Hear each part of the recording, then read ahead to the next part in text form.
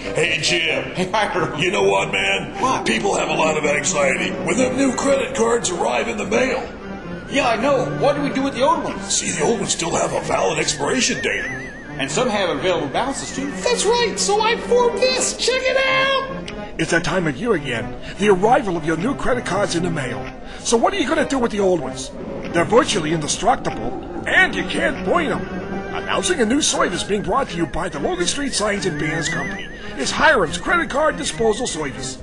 And for no extra charge, we'll check the available balances and credit limits. You know, I get all those credit cards in the mail. I never order them. Hey, Jim, that's bad. It can cause you all kinds of trouble. Here's what you should do. Simply drop them off at the sign shop. Be sure to leave your social security number in case we have to contact you. Oh, yes, and we might need your mother's maiden name and the name of your first pet. Just in case. Hi, this is Deb with Scan Vets. We'll be in your neighborhood tomorrow, and if you have any old credit cards, would you mind leaving them on your front porch? Oh, thank you.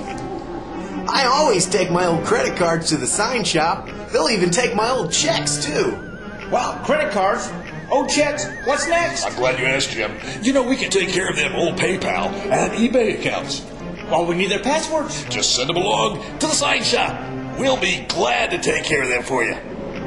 Hiram's credit card disposal service is just $19.95 plus postage and handling. Carmel residents add $500 bill. And if you're out before midnight tonight, we'll dispose of worn or torn dollar bills. And for the first 100 callers, we'll take care of old retirement brokerage and 401k accounts. Member FDIC.